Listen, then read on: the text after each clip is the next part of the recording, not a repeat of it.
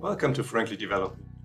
I'm your host Frank, and today let's see if you can read source code. Everyone typically learns how to write source code. However, as you might know, the time we spend on reading source code is way more than the time we spend writing it. Yet somehow, in education, the focus is strictly on learning how to write programs. Let me change that today and get you started on your journey towards mastery of source code reading.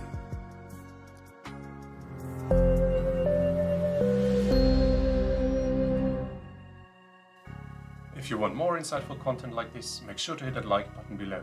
Don't forget to subscribe and turn on notifications. By subscribing, you'll stay updated with our latest videos on mastering clean code practices and leveling up your development skills. Like, subscribe, and most importantly, let's keep building remarkable software. Reading source code is quite similar to reading a normal text, and yet quite different as well.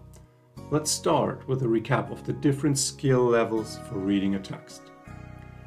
Here's the first verse of the 1922 poem, The Chaos. Go ahead and see if you can read it.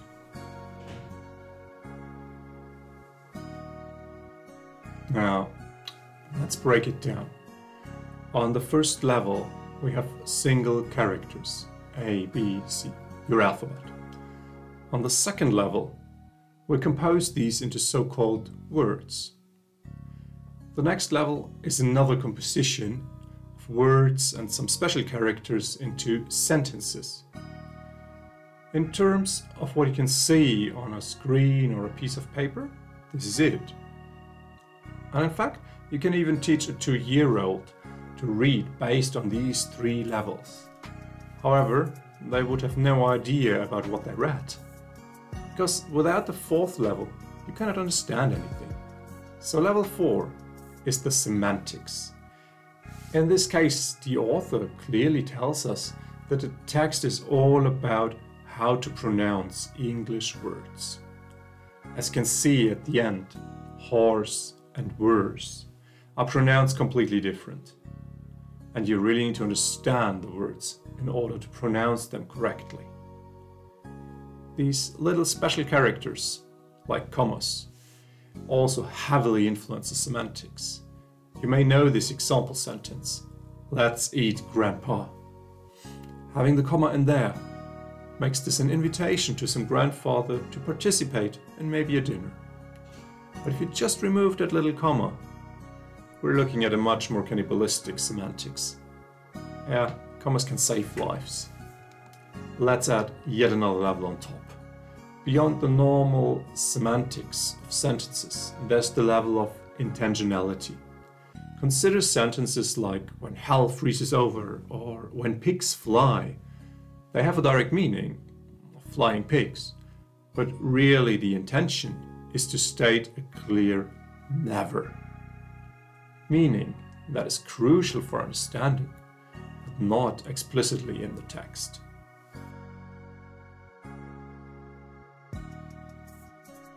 When we look at source code, we can identify similar levels. On the first level, we have pretty much the same alphabet, maybe with some fancy Unicode additions. We combine these into words. But when working with programming languages, these are referred to as tokens. On the third level, these tokens are combined to form expressions or statements, like a for loop. Here's an example code. As a beginner, you would read this on level 3 like this. It creates an empty list to store items. Next, it iterates over all the items. It checks for each item if it is free and adds that item to the list. At the end, that list is returned. Enter level 4, semantics. What does the method actually do?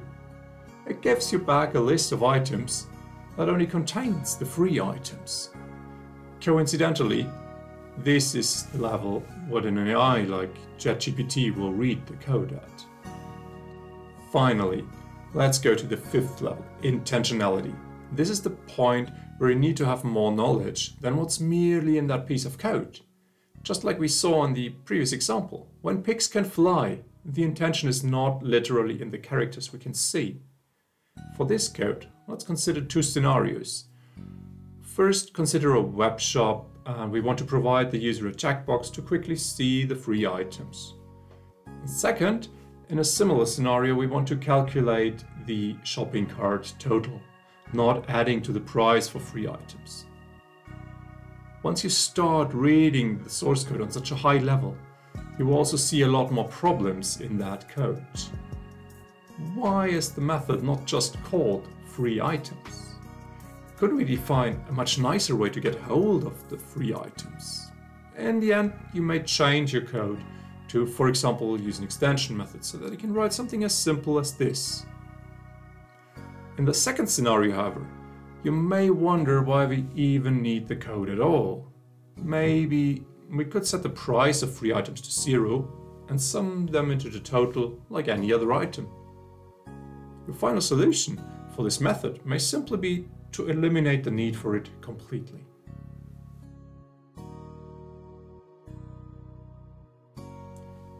To summarize this, we can distinguish 5 levels of reading skills. Individual characters of the alphabet, which compose to tokens, which in turn compose to expressions and statements, and are associated with semantic meaning. And finally, there is the level of intentionality. Learning to read code at this highest level is a crucial skill for developers. But keep in mind that it's not actually about the code. You need to learn more about the world around it. Requirements, user stories, product vision, architecture, and understanding of all of these is needed to grasp the intentionality. On a positive note, as you spend way more time reading code than writing it, you can use that time to master this level, which in turn will help you write much better code. Think about this next time you read source code, and until then, don't forget to like and subscribe. Thank you for watching and have fun developing.